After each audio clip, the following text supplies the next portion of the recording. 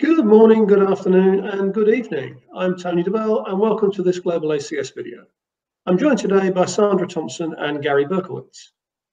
Our plan for the next 45 minutes or so is to continue our discussions of the issue that is most relevant to our stakeholders at the moment.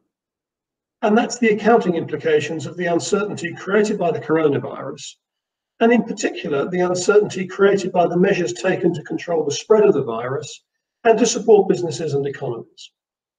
In our previous discussion in April, we focused on the areas of accounting most affected by uncertainty, specifically the impairment of financial and non-financial assets, accounting for some of the support provided by governments, the implications for the assessment of going concern and interim reporting. Today, I'm going to ask Sandra and Gary to talk about the accounting for lease concessions, the depreciation of assets, and some issues around measuring fair value for financial assets. We'll start by talking about something that's proved to be almost as widespread of an issue as impairment, and that's lease concessions. Social distancing and lockdown have made it difficult for some lessees to properly or to fully use leased assets. For example, shops and leisure facilities are all closed. This has led in many cases to lessors granting concessions to the lessees, sometimes as a result of government intervention and sometimes as a result of negotiation. The question is how to account for those concessions. I'm going to ask Sandra to talk about this. And to begin with, what sort of things have you seen? Yeah, thanks, Tony. We are seeing different forms of concessions. So they're commonly granted to lessees that can't use a leased asset, for example, because a retail store is closed due to lockdown. And the concession could take the form of a rent forgiveness. So maybe no rent payments are made at all for the months when the store's closed. It could alternatively be a rent deferral, so the rents are not forgiven, they're simply delayed until the store reopens. And then in some cases, we've seen some upfront cash rebates. They're less common. They could be rebates of rents that have already been paid, or maybe returns of security deposits. I say those are less common. And as you said, Tony, there are different reasons behind rent concessions. So some of them actually come out of terms that are already in the lease contract. Some of them result from government actions. Government may mandate a rent forgiveness or a rent deferral, and some of them are neither of those. So if you like, the lessor voluntarily grants them the rent concession, and we're seeing all of those. It is a complex area and we have limited time. So today I'm only going to focus on accounting for the concessions themselves. I'm not going to focus on things like property tax relief for lessors, or indeed if the government compensates the lessor in some kind of way. That might be a government grant, but that's not what we're going to talk about today. Okay, so what are the accounting consequences? Do these types of arrangements modify the lease? That's a good question. IFRS 16 defines a lease modification to include a change to the consideration for a lease. Now, if some of the rentals have been forgiven or delayed, you might think that's a change in consideration, so therefore that's a lease modification. But actually, that's not necessarily the case, and it will depend on facts and circumstances. And in many cases, a degree of judgment will be needed. There is no one-size-fits-all answer to that question. And in addition, in April, the ISB very helpfully put out a 2-page document to give some educational guidance in this area. And that said, a rent concession could be any of variable lease payments, it could be a rent forgiveness, it could be a rent deferral, or it could be a lease modification. And what I'm going to do in the next few minutes is to talk through some examples of all of those and when they might apply. But I do want to emphasise up front that ultimately it could be a matter of judgment and there is no one-size-fits-all answer. The other thing I'll say is we do have an FAQ that goes through in a bit more detail what I'm about to talk to. So you don't need to frantically scribble for the next 5 or 10 minutes because you can go and look at the FAQ where it's all there. So the first case I'll talk about is where there is something in the lease contract itself. For example, there might be a force majeure clause, and it might be clear that that clause applies to COVID-19 and indeed what the consequences are. So you might have a case that says the force majeure clause kicks in these defined scenarios, and one of those is a global pandemic as declared by the World Health Organization.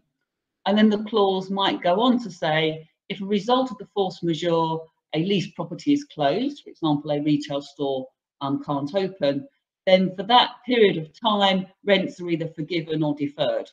Now, it's clear here that's not a lease modification. It all comes out of the contract itself. So in that case, you might well account for that as variable lease payments. That's both lessee and lessor. Actually, they are negative variable lease payments. Normally, variable lease payments increase the rents due. In this case, they decrease the rents due, but the accounting's the same. So both the lessee and the lessor in operating lease would book the impact in the period in which the concession is granted, in the period in which it occurs, and the lessee would book a corresponding gain to the income statement to the extent there is one. Now, not all force majeure clauses are unfortunately that clear. In some cases, it might not be clear if they apply to COVID-19 at all, or in other cases, they might apply, but it's not clear what consequences are. For example, it might be a right to renegotiate or to have a discussion rather than it's clear that payments are deferred or reduced. In those kinds of cases, the parties might need some legal advice to interpret the clause, or there might be a degree of judgment. But if you reach the conclusion that it does stem from the contract, then it can still be negative variable lease payments. That's my first case. The second case is where the rent concession results from an action of government. Now here you need to bear in mind that IFRS 16 says for lease accounting, the parties clearly look at the terms and conditions of the lease, but they also look to other relevant facts and circumstances. And the IFRS document helpfully clarified that that includes any applicable laws or regulations.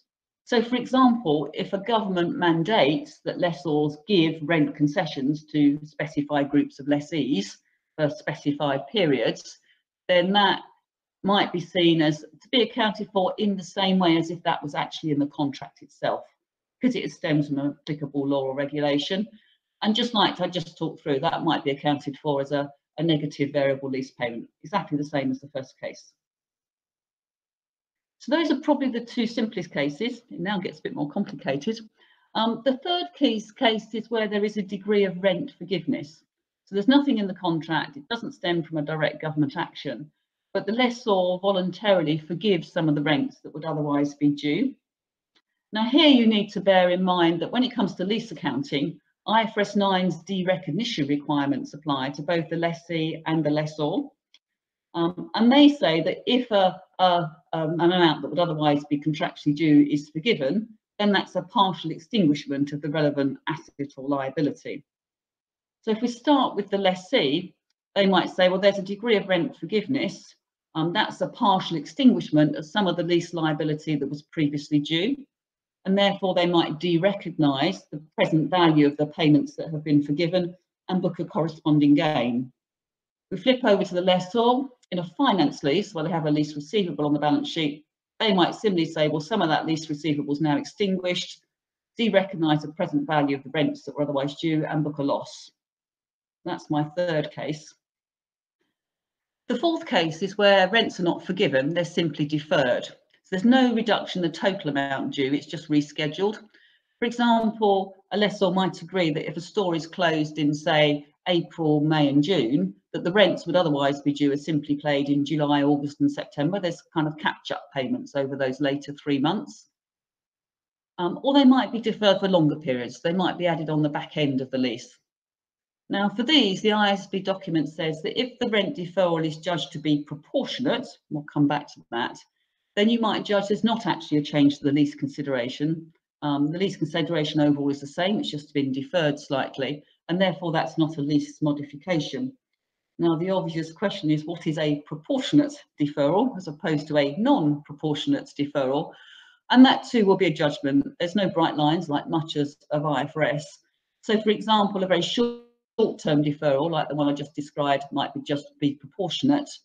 Or if additional interest is charged for the period of the deferral, that might be judged to be proportionate.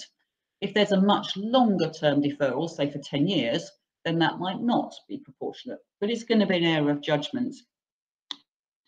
For a deferral that is proportionate, so therefore judged not to be a modification, then that doesn't mean that the lessee does nothing. There will be a small present value impact because the rents have been deferred, certainly if there isn't additional interest at the same rate that's in the lease. So therefore you have to do something for that present value effect, And one thing the lessee might do is just to book that impact immediately. So get a small gain just for the present value difference that results in the deferral. And similarly, a lessor in a finance lease might do something very similar.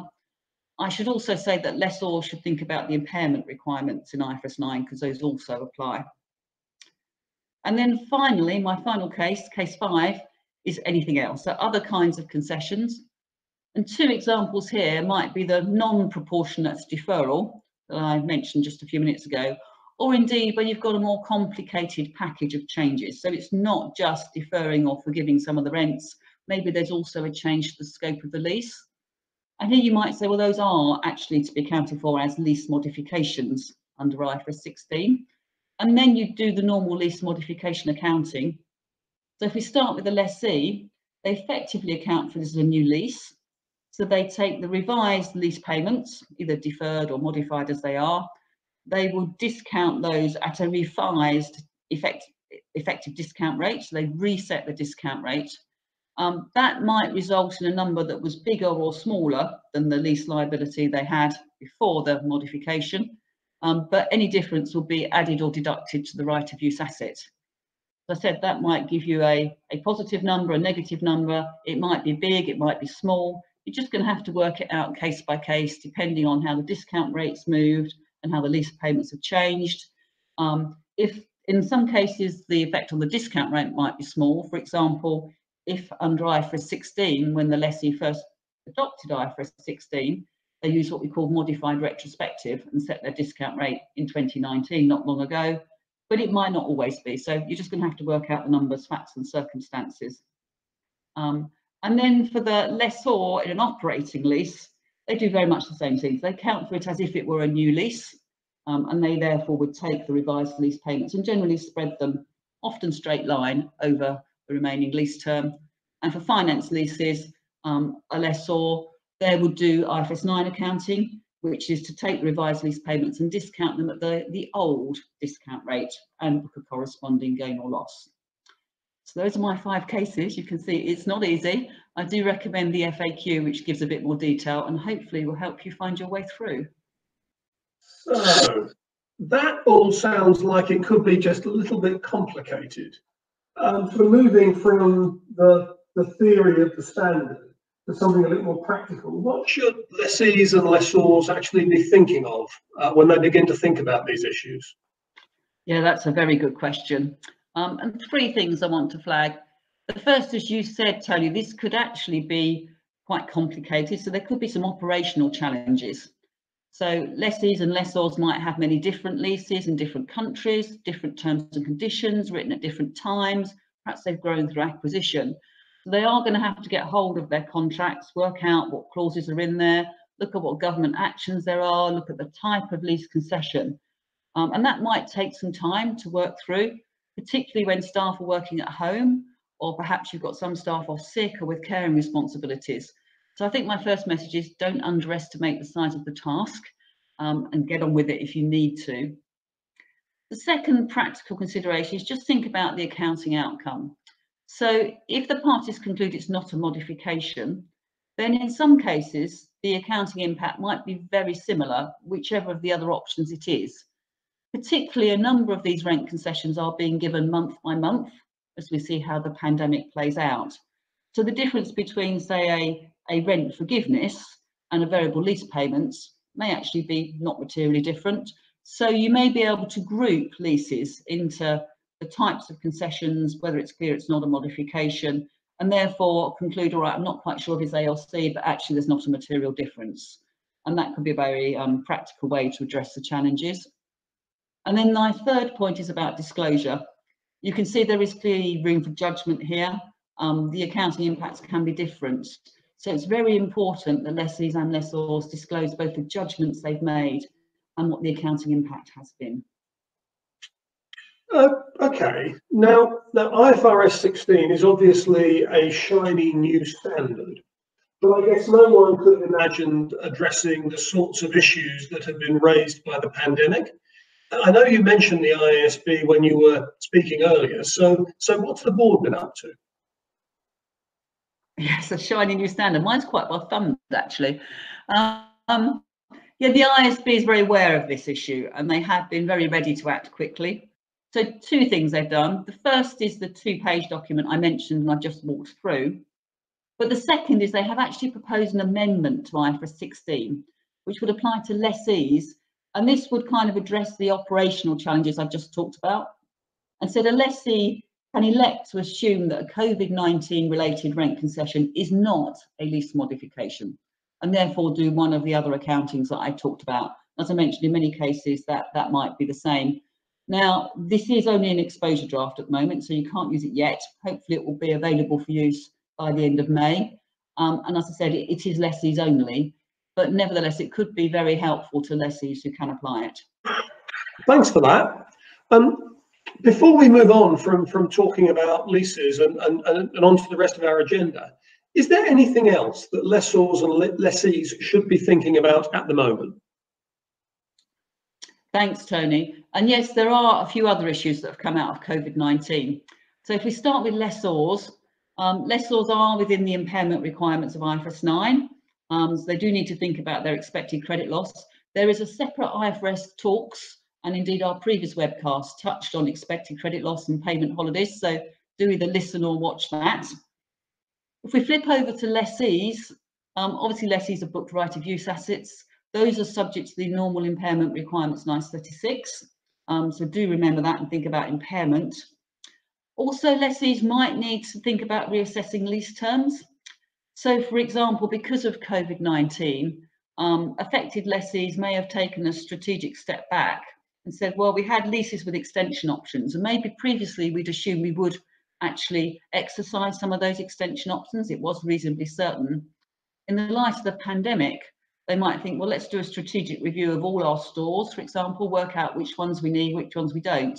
And they might say, well, actually, it's no longer reasonably certain that we will exercise these termination options.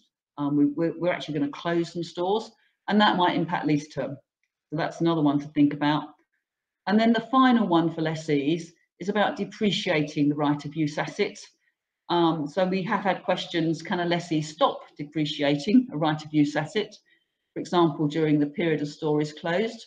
Now that's no different to any other depreciation of PP&E. So this is a very good time for me to stop talking and pass over to the expert on this, which is Gary.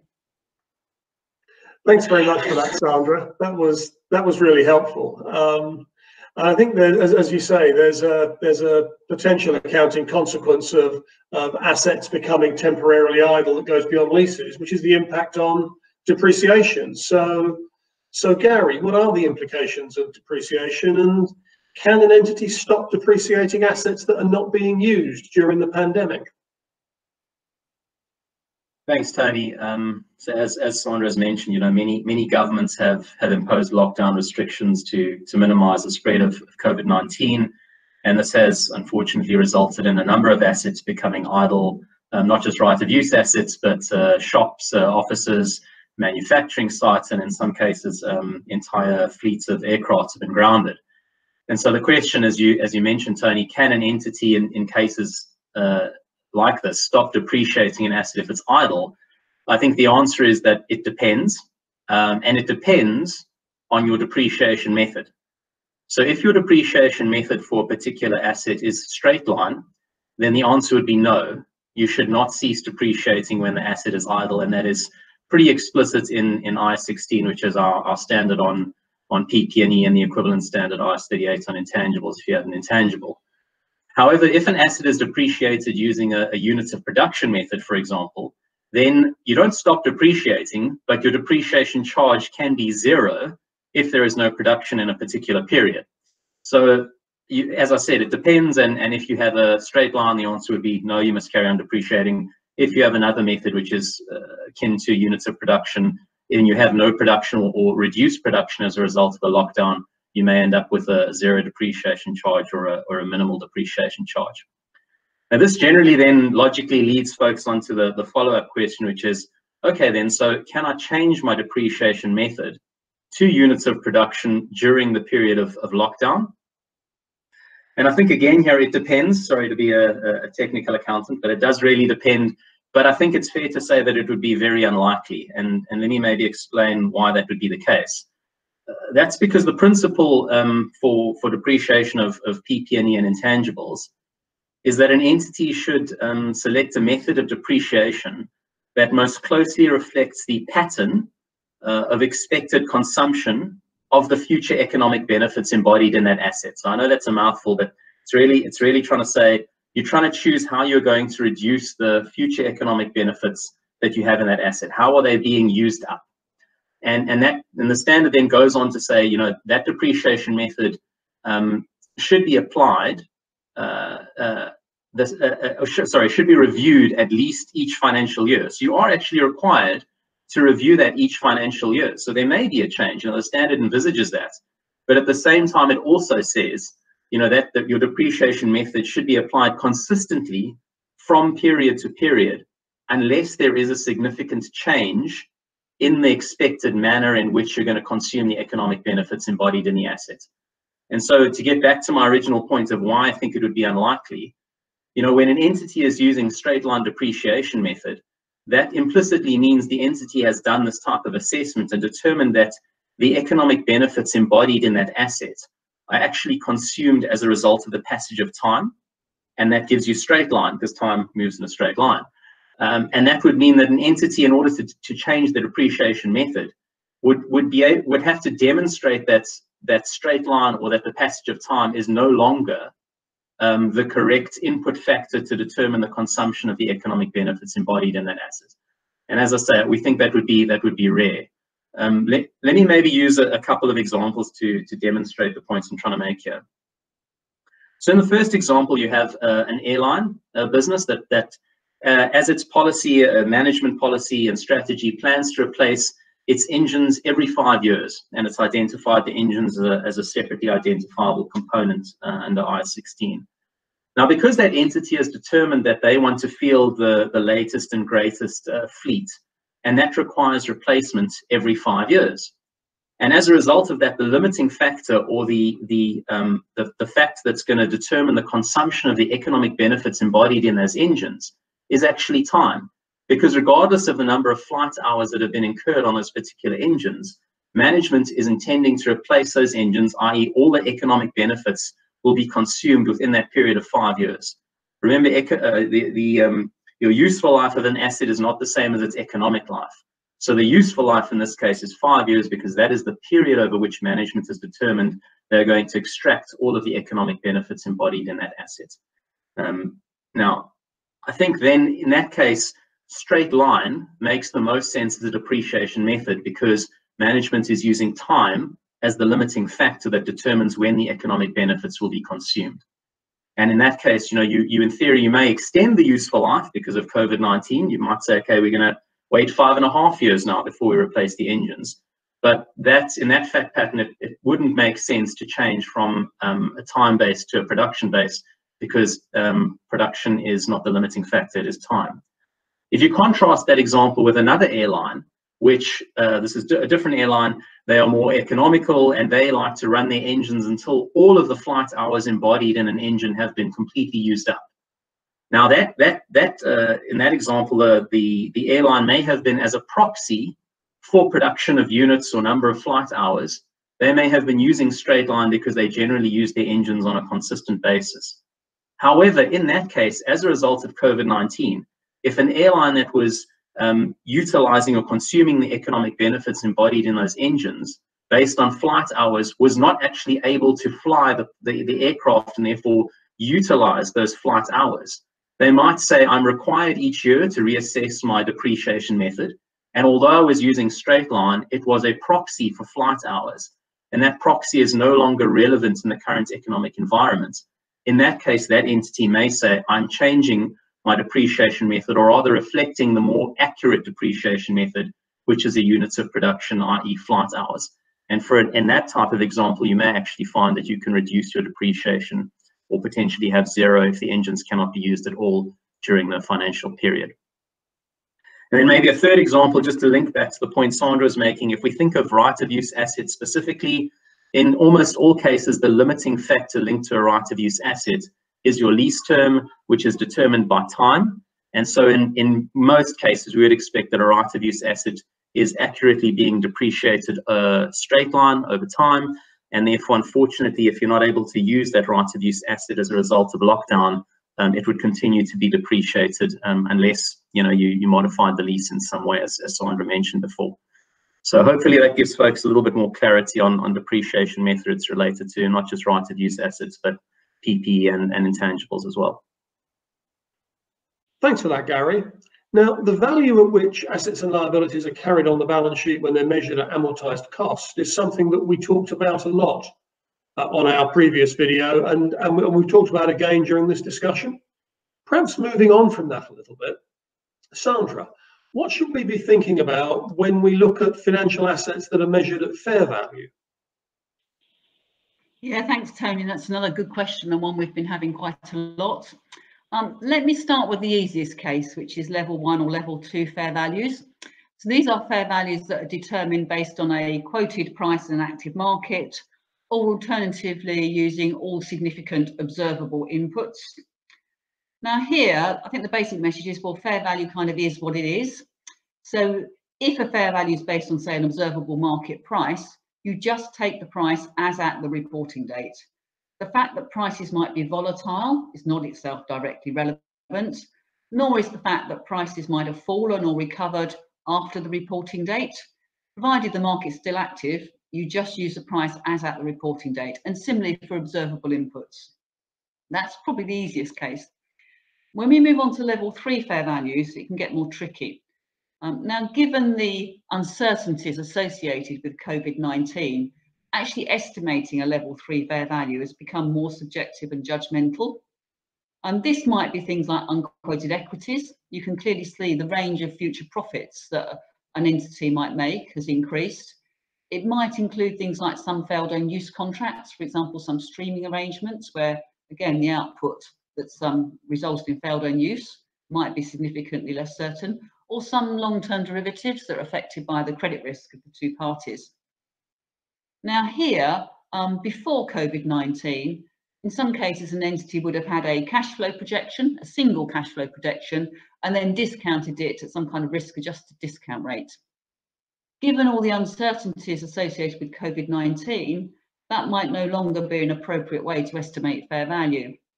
Rather, the entity might need to forecast different possible scenarios, so multiple scenarios, and probability weight them, and then of course discount each of those scenarios at a relevant rate. And the appropriate thing here is, apart from the judgment of determining what your scenarios are and how to weight them, is then to think about the impact on the discount rate. And the discount rate should match what you've done in the cash flows. So what I mean there is, to the extent you have risk that we sometimes call diversifiable risk, and you've taken into account that risk in the cash flows, you shouldn't also build it into the discount rate, because if you do, you'll double count. Conversely, if you haven't taken into account all that diversifiable risk in the cash flows, you should build it into the discount rate. And then the non-diversifiable risk, so the risk that, if you like, all valuations are affected by general economy type factors, that's nearly always taken into account in the discount rate by something called a beta, and that won't change. The other thing to think about is counterparty credit risk, which I mentioned in the context of derivatives, so it's not unique to derivatives. And often what companies did here was to build that into the discount rates. They'd add a credit spread to their discount rate to reflect that credit risk. And that spread may well have changed, particularly if the credit risk of the counterparty is increased, then that will be impacted, or indeed the credit risk of the entity in the case of a derivative with two-way cash flows. However, the risk-free component of the discount rate might actually have decreased. Many governments have made measures to decrease their base rates, their benchmark rates in the light of COVID-19. So think about the discount rate. You can have effects going in different directions. And then the final thing I want to cover, as ever, is disclosure. Don't forget disclosures. And I should say here, including in interims. Quite unusually, a lot of the disclosures that are required in year-end under IFRS 13 are also required in interims. So a few things to focus on here. Valuation techniques, and in particular how they've changed. So if you have gone from a single cash flow estimate to multiple cash flow estimates, that will be something to disclose. Transfers between levels in the fair value hierarchy. We're not seeing much of that, but if you have gone from level 1 to level 2 or level 2 to level 3, then that would require disclosure. For level 3 fair values, the sensitivities of that fair value estimate to reasonable alternative possible assumptions, that variability, that sensitivity may well have got greater. So in cases where you might not judge that was a material disclosure in the past, it might be now. And then finally, particularly in interims, IAS 34 has a very specific requirement that if there are changes in business or economic circumstances that affect the fair values of financial assets or financial liabilities, then that has to be disclosed.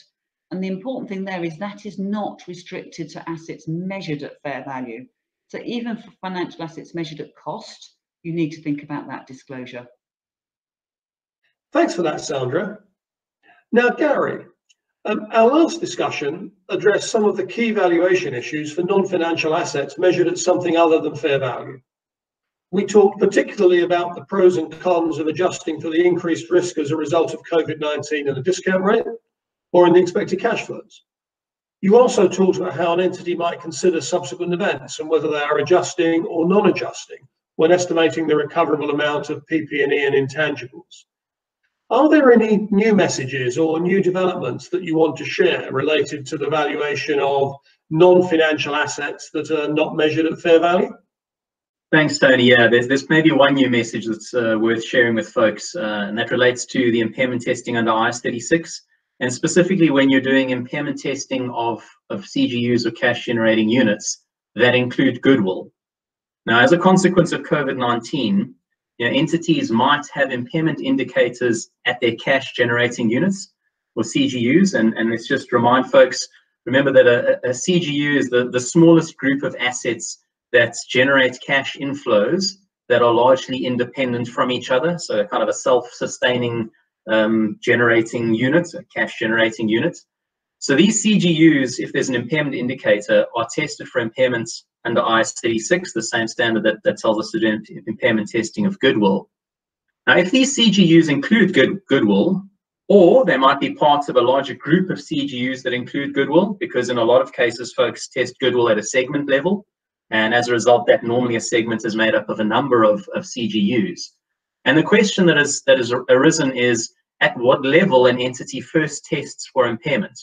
So does the entity first test the goodwill, as they're required to do every year when there's an indicator of impairment of goodwill? And then after testing the goodwill, which includes those CGUs, you then test the underlying CGU at which there was an impairment indicator? Or do you first test the CGUs and then you test the related goodwill? So do you go top down or do you go bottom up? And the answer is obviously on the slide. IAS 36 requires a bottom up approach. And so maybe if I can just rephrase that in almost like a two-step process. So step one is you will test the individual, if there's an indicator of impairment, you'll test the individual asset, or in most cases, the related CGU. And if there is an impairment would be recognized and reduce the carrying amount of that CGU to its recoverable amount. Then you go to step two. Now you test that CGU or a group of CGUs that include the related goodwill. So you do this second impairment test. And this second stage is a comparison of the recoverable amount with the restated carrying amount after you did the step one impairment. So it's a two-step process, and you start at the bottom and then you test after you may have booked any impairments at the lower level. Now, given the potential impacts of COVID-19 on an entity's cash flows, what this means is that the cash flows in the current economic environment must first be sufficient to support the carrying amount at the CGU level, excluding goodwill, before the test is done at a group of CGUs or the operating segment that includes goodwill. Now, as most companies normally test goodwill at a higher level, as I mentioned, than a single CGU, that means you're going to need to effectively do a second test to confirm that the cash flows are sufficient to cover both the individual CGU as well as the group of CGUs that includes goodwill. And so I guess that's maybe the key takeaway, or my first key takeaway from this point, which is you're probably going to have to do two impairment tests to the extent that there was an impairment indicator at a CGU. And the second one is, as we've got on the slide, remember that it's a bottom-up impairment test. Maybe then one point worth mentioning as well, one very important point, is due to the different levels of impairment testing that I've just described that are required, it's equally, if not more important, that the CGUs are correctly identified, because if you get the CGUs wrong, you might end up masking or an impairment by incorporating cash flows and assets into CGUs that should actually have been tested separately. And this is important because in most cases, we have to test goodwill. Well, in all cases, we have to test goodwill for impairments annually, but you don't necessarily have to test your underlying CGUs. And so management may not have had to identify or test individual CGUs for a very long time, or necessarily ever. And so, you know, I think that my third and final takeaway here is, to the extent you haven't had to do this in the past, start thinking about how you identify your CGUs now, to the extent that it's not immediately clear. And this is especially true if you are in a vertically integrated business where it's not immediately apparent what your cash generating units would be if there have been impairment indicators at the CGU level. Okay, thanks for that, Gary. And that gets us through the items that we'd specifically included on the agenda for this video. But perhaps we can now spend a few minutes talking about some of the questions we've received. And I thought I'd start with Sandra. You mentioned when you were talking about leases that the ISB has proposed some changes to IFRS 16. Can you tell us a little bit more about those proposals? Yeah, sure, Tony. So the first thing to say is they are proposed amendments. They would be lessees only, and they would relate to COVID-19 related rent concessions. And as you might expect, that's not a completely free choice. There are some proposed conditions that would need to be met to be a COVID-19 related rent concession. And there are three. The first is that consideration for the lease is either substantially the same or less. The second is that the concession relates to payments that were originally due in 2020. And the third is that there are no other substantive change to the conditions of the lease. Now, for those, the lessees would have an optional exemption to not account for them as lease modifications. That doesn't mean they've got no work to do, because having figured out it's not a lease modification, you still have to figure out what it is, and it could be one of the other options I talked about. But as I said when I talked about this a few minutes ago, in some instances the actual accounting may come out about the same, or indeed the same. The next thing to note is this is not an entity-wide all or nothing choice, but nor is it a lease by lease choice. So it's proposed that this will be applied by lessees to lease contracts with similar characteristics, which is just like the rest of IFRS 16. And then the final thing is timing. As I mentioned, it is a proposal, it's an exposure draft, but the ISB has very heavily fast-tracked this. They had a 14-day comment period. That has now ended. They are debating the comments on Friday the 15th, so that may be before or after you listen to this webcast, looking to finalise it by the end of May and available immediately. So it would be mandatory for periods after the 1st of June, but it could be applied retrospectively. And what that means is if you have a reporting date of, say, 31st of March, either an interim date or a year-end date, and you haven't yet authorised those 31 March financial statements for issue, then you can apply this relief. If those financial statements have already been issued, then clearly you can't. But when you do your next set of financial statements, you can apply this retrospectively and restate the relevant comparative period. Okay, which was very useful. And one of the things that you mentioned specifically is that there is no relief for lessors. Where does that leave lessors? That's also a very good question, which we've been having. So two things. The first is I mentioned it's an exposure draft. I understand the ISB had nearly 100 comment letters, and I would expect a fair few of those said, can lessors please have the same relief, because they face similar operational challenges. So I can't sit here today. I don't have a crystal ball and say whether lessors will or will not be granted the relief, but do watch this space and do just check where the ISB finally lands. The second thing is if lessors don't get the relief, then remember the 2-page document I mentioned and all the stuff I talked about earlier on still applies. So it's still not necessarily the case that a rent concession is a modification. And it might be the case that the accounting is broadly the same, no matter which way a lessor lands. We do have a separate FAQ specific to lessors. One thing I'll specifically note, a lot of these leases are operating leases for the lessor. And in that case, if the concession relates to future rents that haven't yet been charged and not yet are receivable in the books, then often lessors simply spread in an operating lease all future rents straight line, and therefore the impact will just be spread straight line over the remaining lease term. But you saw there were a number of ifs in that, so don't leap to that conclusion. That might well end up being the case. Okay, so thanks very much for that, Sandra. And now I'll push a few questions at Gary. And the first one that we've received is in connection with what you talked about around impairment. And you talked about doing a bottom-up approach, doing a two-step approach. Are there any circumstances other than goodwill where you might have to think about that type of approach? Yeah, Tony, thanks. That's actually a great question, because there probably is another scenario, at least one other, where you might need to think about doing that. And that is to the extent that you have what we call corporate assets. And folks, again, may recall corporate assets are assets which support the business, but don't generate cash inflows largely independently of other assets, and they don't fit neatly into any individual cash generating unit. So, for example, your head office building, for example, or an R&D function that isn't a CGU. And I think what the standard says in that case is, to the extent that you can do a reasonable allocation of those corporate assets to the underlying CGUs which have been identified for an impairment test, you do an allocation of the corporate assets. However, if you can't allocate those corporate assets on a reasonable basis, which is often the case, then you effectively need to do the same bottom-up test with those corporate assets in the same way you would do goodwill. So you would first test the underlying CGU, as we mentioned before, at the bottom, and test if there's an impairment there. And following any impairments that you may have recorded there, you then group enough CGUs together that incorporate the corporate asset and do a second impairment test, testing the corporate asset for impairment at the higher level, similar to the way you would test goodwill. So a good question. So it's broader than just goodwill.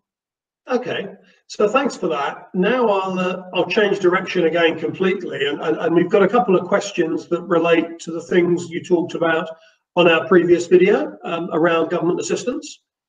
And we've had one question in particular which asks how an entity goes about determining whether it is actually the beneficiary of a grant, whether it's actually received the grant and therefore has to apply the accounting in IAS 20. So perhaps you could think about that a little bit.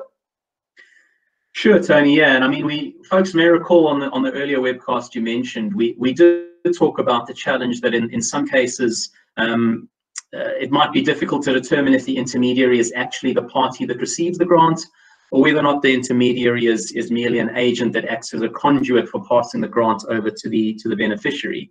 And this is important because if the intermediary is the party that receives the grant, they will apply IAS 20, our accounting standard on government grants, to whatever portion of that arrangement relates to the government assistance. Whereas if they're merely an agent or a conduit, they would not apply IAS 20 to the government grant portion of that transaction. And in our earlier webcast, we mentioned that we thought the principles in IFRS 15, standard on revenue recognition, made sense to apply. And folks may be thinking, why on earth would a standard on revenue recognition help in determining whether or not you're the recipient of the government grants? And I think the important aspect there is that we were really focusing on control. And I think we do still believe that control is the most appropriate concept to apply in determining whether or not the intermediary is the recipient of the grant, because control goes back to the framework, and control is our building blocks for whether or not you actually have an asset. However, just to clarify, we don't think that the factors in IFRS 15 on agent versus principal are necessarily written to make the control determination for these types of arrangements. And so, we've concluded that the factors in IFRS 15 are probably not where someone would naturally go looking and making this judgment of control, but we do believe control is still the right principle to apply. And maybe some factors that folks may want to think about when applying this control principle with respect to determining whether or not you're the recipient of the government grant might include kind of the who, how, and when, I'll call it. So as an example, whether the intermediate has discretion to determine which end parties receive the relief. So for an example, if an employer has discretion over which employees receive a relief package, that might indicate that the employer controls the grant before it transfers to the selected employees. So the employer has the ability to decide who gets the grant. You may also have situations where an intermediary has discretion over how much of the relief it must distribute and the manner in which it must make the distribution. So, for example, if a lessor can determine how much of a relief package it needs to pass on to lessees, or whether or not that relief, as Sandra said before, will take the form of a payment holiday or a payment deferral or reduced rental, this might indicate that the lessor controls the relief before it transfers to the lessee, because the lessor is controlling how that relief will be transferred. And then getting on to the when, if the intermediary has discretion over the timing of when it distributes the relief. So, for example, if a lessee can demand that the lessor passes over the relief that was provided by the government, this might indicate that the lessor doesn't control the grant because it can't control the timing of when that grant is passed on, so the when. And maybe another linked example, if you had an intermediary that initiates the application for the relief, or whether or not it's actually the end party that initiates the application for the relief. So we've seen some of these in financial services when a borrower applies through the intermediary bank for a government subsidized loan. This might indicate that the bank doesn't control the grant before it transfers, if it's actually the borrower who determines the timing, because they do the application and the intermediary is really just acting as a facilitator. So again, those are just indicators, but again, the point is that the underlying principle, I think, continues to be control in trying to make this determination of whether or not you've received a government grant. Thanks very much, Gary, and thanks very much, Sandra. I think that's pretty much all we have time for. But before we wrap up, I thought I'd just summarize the key messages that have come out of this discussion and out of our discussion on the previous video. I think I said before that the impact of COVID-19 is pervasive and the situation is evolving rapidly. The most significant impact of the virus from an accounting perspective is the uncertainty it creates. And that in turn creates a need for more judgment and maybe some changes to the measurement methods and techniques you've used previously. Don't assume that something that worked at the last reporting date is going to work again now. It's important to allow time in the reporting timetable to focus on the issues caused by the pandemic. Make sure the issues are addressed early and allow time to work through them and avoid surprises. And finally, good disclosure remains imperative. We hope that this video will help you as you navigate some key issues. And if you would like to find out more, our in-depth publication, which discusses the accounting implications of the effects of the coronavirus and is linked to the FAQs that Gary and Sandra talked about, is available on inform.pwc.com. Thank you.